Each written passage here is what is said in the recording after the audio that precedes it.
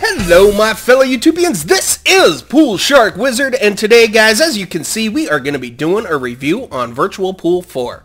Now to start it off, I'm just going to tell you guys the flat out right away. If you guys don't have this yet and you have 30 bucks sitting around, I would highly suggest buying it if you want to learn how to play pool. It is guaranteed to make your game better, and I did a review on Pool Nation, you know, about a few weeks ago, I think now, and the main complaint I had about that is I couldn't use the shots that I normally use, all my English and that sort of thing. But guess what, guys, I can totally use it in this one. So I'm gonna start this off by kind of explaining some of this stuff, and then we're actually gonna do an 8-ball game against myself, and we'll see how we do. So basically we have a bunch of settings here. This is Virtual Pool. It is a great game. We got quick play, we have a pro tour career play, we have hustler career play, we have video lessons. And as you guys can see through in here, there is a whole lot of different video lessons. They're definitely cool. They're by Steve DeKing. I'm just going to call him DeKing. I'm not sure, but they're really cool. It really teaches you how to do a lot of these shots. Jump shots, I have not tried that quite yet, but for the most part, the other stuff I already have an idea of what I'm doing with. But so I'm going to back out of here, and this is really cool. This game is really great. I'm just going to jump right in and show you some of the things. The Pro Tour career that I did one here, and it took basically the entire day, and I think it was 32 people that were in it, and it was all against computer players. And when I got done, I only got $120, and I was like, seriously? I just spent all that time going through the Pro Tour career, and I only got 120 bucks. That was pretty bad. But this hustler one's pretty cool. This hustler one, you can actually gamble against people. You're trying to work your way up to the top boss, and I believe his name's Curly. And so far, it's pretty cool. You can buy cues out of there. You can do all kinds of things. I really like it.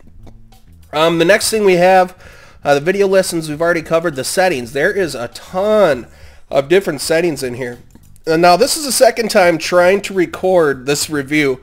The first time, I basically did the entire review and go to play back my video, and it did not have my voice whatsoever. The reason it didn't have it was because of this lovely thing right here. It says toggle frame rate. This thing was set as F9. Now, I use Fraps to record basically all my PC gameplay, and Fraps is a great program for it because you can do live comm like I'm doing right now. This thing was set to F9. Well, to record Fraps, I hit F9 to start the recording, then I hit F9 to stop the recording. So that's why it didn't record. Then I just switched it over to F12, and it should work just fine now, hopefully. But let's go back into the settings here. You got camera, you got all different kinds of settings that you can do in here. The pivot English is the one that I like to use. You can set your mouse sensitivity, you can do the sound. I've turned the music way down because they just keep on playing the same song over and over and over pretty much. They have the key mapping, which I kind of already went through a little bit. I'm not going to go through every single one of them. They have miscellaneous, and this is pretty cool because this is where you can do all different types of, you can do your table color, you can do the background, which is like this bar scene in the background here. They have training on and off, they have prompting, and that sort of thing. And then tracking, I keep the tracking off because as you guys can see right down here, it has all these little lines, and that kind of gives you the direction that the ball is going to go.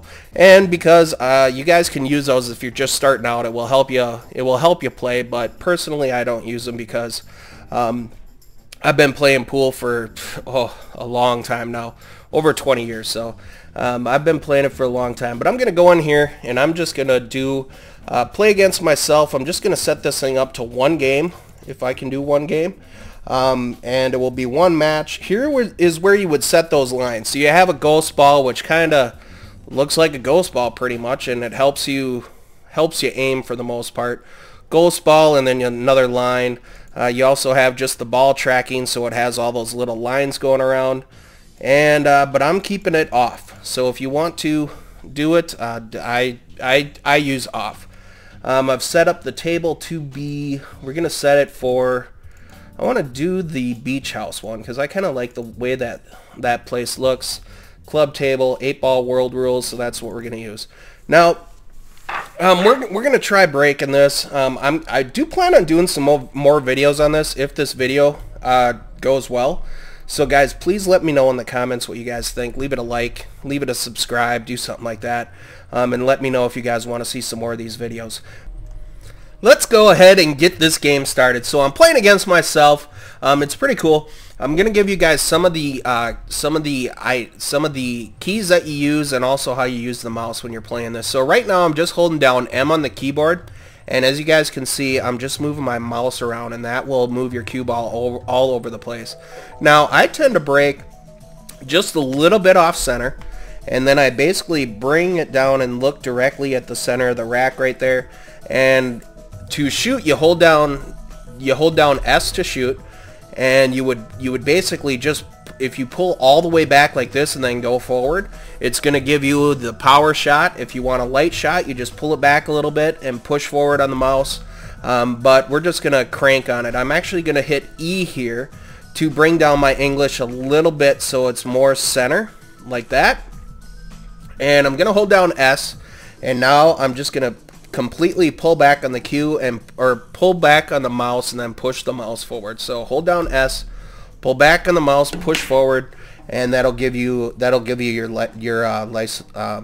crack. Don't scratch. One thing that I dislike about this game is I tend to scratch a heck of a lot more on this game than I normally would in real life.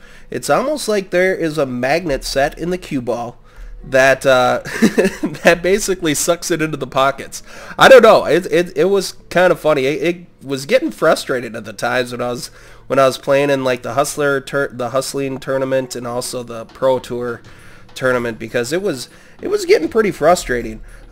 Mainly what I do is I usually just try to hit like below center for the most part. If you guys watch my Pool Nation video, the thing that I talked about was the way that I shoot. The way that I shoot is if I'm shooting for a ball and I'm trying to cut it, for example, I usually use inside English. It can be called something else, but what that kind of means is I use English that's kind of towards the pocket that I'm shooting the ball at. Now you have to compensate a little bit. You have to adjust your aim a little bit in order to make up for that little bit of the spin that you're doing. But it's the way that I shoot, and of course, there we go, we scratch. Like I said, there's a magnet in the ball. But because we're playing this, I can hold down M, and now I'm the other player. So now I'm the PSW player, and he's shooting at, no, I'm the ThePoolSharkWizard. Okay, so I'm the first player here. It's kind of hard to tell in the top left-hand corner. I wish that was a little bit brighter to say which one was up. So right now, the top one where it says ThePoolSharkWizard is just a little bit brighter than the bottom one. So that means I'm shooting at solids, as you guys can see in the top left-hand corner there. There's a solid ball and there's also a stripe ball. But now what I'm going to do here is I'm going to show you more of what I'm talking about for my English type of thing. I'm going to move the ball just a little bit over here, and you guys will kind of see what I mean by it. So I'm going to hold down E, and I'm going to move the cue like a little bit towards the pocket. I'm going to adjust my aim a little bit, and then I'm just going to give it a nice soft touch, and then what that does is it transfers the spin and it will spin the ball in. So we're still shooting at solids here, and I'm going to try doing a combo here, and that didn't quite work out. I hit it a little bit too hard. That's the whole thing. One of the keys to pool is to hit it light.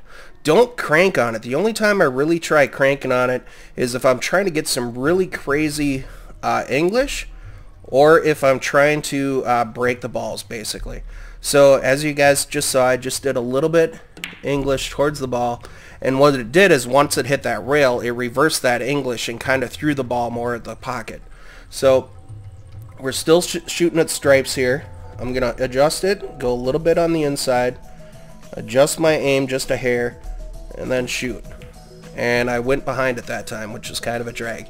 Now, one of the other keys that's pretty important here is if you hold down X, it will give you an over the table view. So this kind of lays out where all the balls are, and kind of you can plan out where you want to go, because if you're in this view, you can only see stuff like in half the screen. Now, of course, you could hold down W, and when you hold down W, that's kind of a walk away. Otherwise, it kind of expands it just for a quick view type of thing, and you can still move it around that way. But if you hold down X, once you're up there, you can't move the cue around. It's just basically an overhead view, just a quick look type of thing. But with the W, you can kind of go, okay, I want this ball to go that way, and yada, yada, yada. So let's see. I'm going to try going for this ball right here. I'm going to use a little bit of top, and I'm going to try cutting that into the side. And it didn't quite work out, which is fine. Totally fine. Hopefully this won't be too bad. But guys, I'm going to give this game a 9.5. There's a couple of things that I don't like, but I'll be honest with you, I like this game a lot. It is the action that you can get off the balls from just doing English and that sort of thing. I'm going to bring down my view. I'll kind of give you guys a demonstration. If I go all the way down to do a lot of draw on here, not all the way down, but pretty far down, you get a lot of action out of it. So I'm holding down S. And look at that spin that you get off there. So it's the physics are really great. The physics are really, really great. A lot better than Pool Nation. The graphics are incredible on here, and it's a great all-around game. One of the things that they advertise, Virtual Pool advertises, is that it will improve your game, and I can totally see how it would, because they have the video tutorials on how to make certain shots, and then once you watch the video tutorial, you can actually go back and you can try the shot. It will give you a shot, a choice to basically watch the video, and then right after the video's over, it says try this shot out, and then you can just go try out the exact same shot that the guide just basically did. Now I want to do a little bit of English on here, and hopefully we can make that up top. There we go. And slow down. Oh, there goes the magnet again. See, it's just, oh, it's frustrating. It's definitely frustrating, but that's all right. You know, it brings it more of a challenge, and it kind of makes you a little bit more aware, and it definitely, I can see pluses and minuses to it. It can get frustrating because it's like, oh my god, I scratched again, come on. But at the same time, it's like, all right, it will be more like, okay, it's a kind of a constant reminder to make sure that you're hitting the ball lighter, because you can crank on this thing, and I'm just gonna crank on it for the heck of it, and it will just kind of go all over the place. But if you're hitting it lighter, you have a better percentage chance of actually making the ball in the pocket.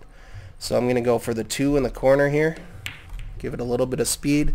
Had the right amount of speed. Had a good lead for the 5 ball, but the aim was just a tad bit off. Try to do a little bit of English on here, and hopefully this will throw the ball into the corner. Yep, it did.